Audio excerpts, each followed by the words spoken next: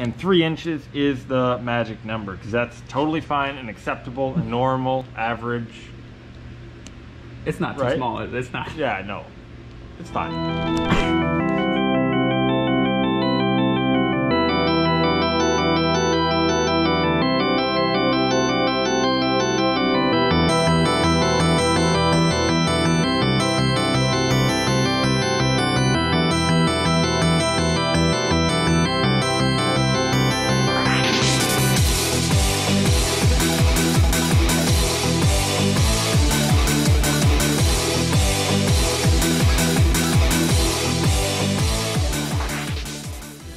What's up, YouTube? Welcome to another episode of Kart and Kart. As you saw, I finally got the welder, so we are back on the go-kart today. We're going to be putting on this axle. As you can see here, we aren't going to be welding anything else on, just the brackets, the bearing, pillow blocks, and all that stuff. So it's going to get welded on to the frame, which we already have here upside down. We gotta do some welding or some grinding where we're gonna be actually mating all of the axle to. So I'm gonna plug in the grinder, get that going, grind away all the paint that's on there, any impurities. We want that baby as clean as possible. So we're gonna start on that and pick you guys up.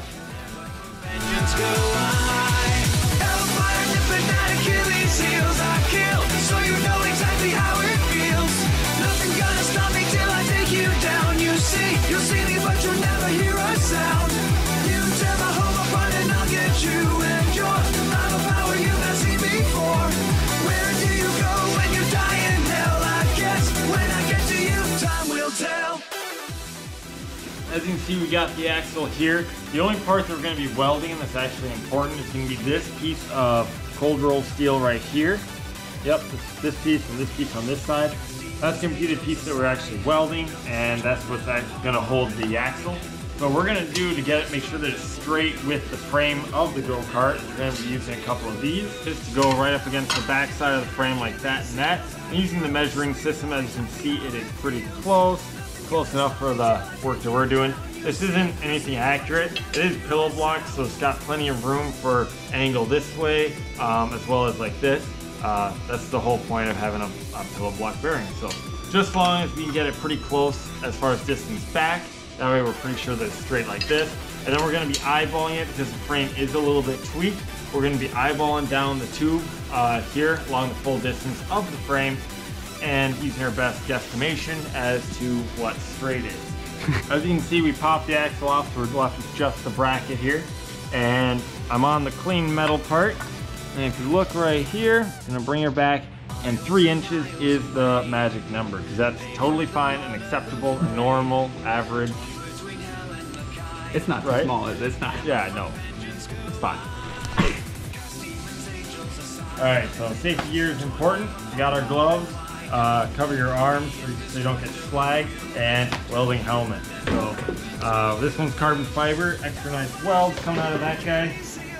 Since this is a three-hander, Afton, we're going to set you guys up. Afton's going to hold the bracket once we get it at the right length, and I'm going to quick tack it front and back. Then we're going to move on to the other one, do that one, and then we're going to go back through and lay all the beads down, welder all the way along the seams. And in the future, we are going to be adding some gussets just to add extra strength to it. But for now, we're going to knock these out.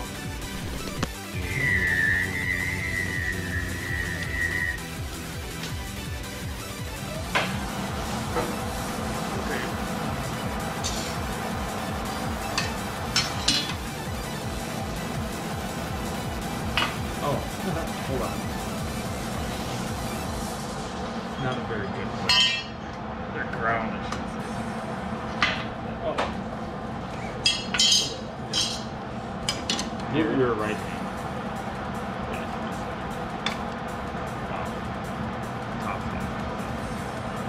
Oh, wow, yeah, that's perfectly straight. That's what I hope. Yep.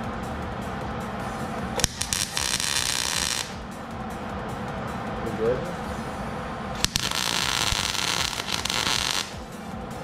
Okay. I'll just do 2 more times on this side.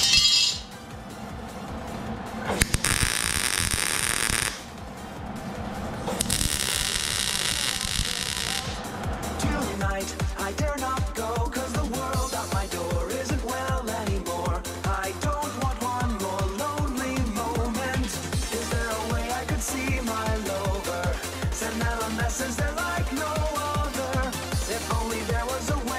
send them a message about my love.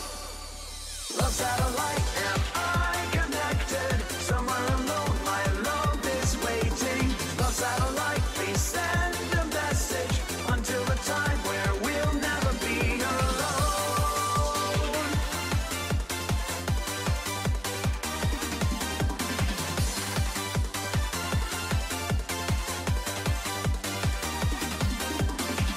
One, two, is this thing working? One, two, is this thing... Real quick, I did this side. A couple of spot welds here. Axles to this side. So if one fails, Yeah.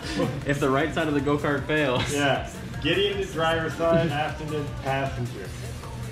But yeah, so she's all welded on. Like I said, we are going to be adding some gussets down here once you do the engine plate, which isn't right now. So now what we're going to do is we are going to mount up the axle real quick just to make sure that everything looks good. She still spins freely, and we're going to actually bolt her down pretty good and tight. So unfortunately, we won't have an actual roller yet. I'm still waiting on the wheels and tires that I ordered for this. The old ones won't work because when you go live axle, you gotta deal with some serious shaft. So the diameter is pretty big. So yeah, so we're gonna bolt this up and see how she looks.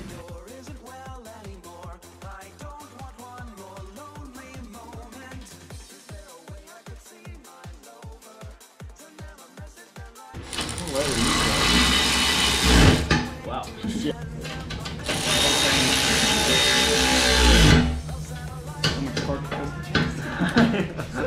So much off the line. So much dirty twisted the jack. Alrighty guys, so we got those brackets welded on. Afton did the one, I did the other. And we got the axle on. Really nice. Yeah, it looks really nice, I think. She spins really good. Just threw the brake rotor on for shits and giggles, but yeah, now as soon as those wheels come, wheels and tires, she's gonna be right side up again and a rolling chassis. You brought this chassis back to life. It's a modernized chassis. Hell yeah. Do they know what this came from? This is an old, like, probably 80s or 90s racing go-kart. Yeah, I don't think I went too much into detail over it. I think I mentioned how it had used to have a fiberglass body. It was like a NASCAR It's body. like a shitbox, fairgrounds, NASCAR, Yeah. oval track go-kart. It had the teeniest, tiniest engine. Bless our buddy's heart for donating it to us, but that engine had to go from the get-go. And so we yoinked that one off. That thing... 3.5 horsepower Harbor Freight. Yeah, it was Car. from the 80s, man. It had a coffee can, one of the old metal coffee cans as a muffler. Do you want to talk about fart can? Holy crap.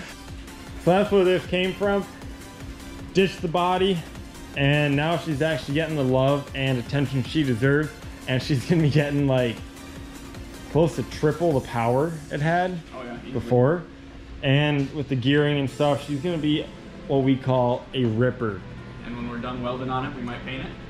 Oh, she's getting paint. Especially since to cool down the welds, I sprayed her down with water. I was gonna throw some snow on them, but I just spray them with water. Easier to clean up and stuff. So She's going rust worse than it is. We don't paint. yeah. Everything's gotta. We're gonna be sanding it and painting it. So, but first things first, get those wheels coming. Make sure that they're once they get here, throw them on. Flip her backside or right side over, and then it's all about reinforcement, framework, engine mounts, steering, throttle, and brakes, with paint in there too. So simple. Get some works cut out for So it. simple. And all before winter ends. Because this thing's lining up with the Civic. Alright guys, well that's all that I got for you today. We finally got the axle on. We got more parts coming. And we still have parts that we got to get thrown on here. So appreciate you swinging by and helping me out. It was definitely a three-hander job for sure.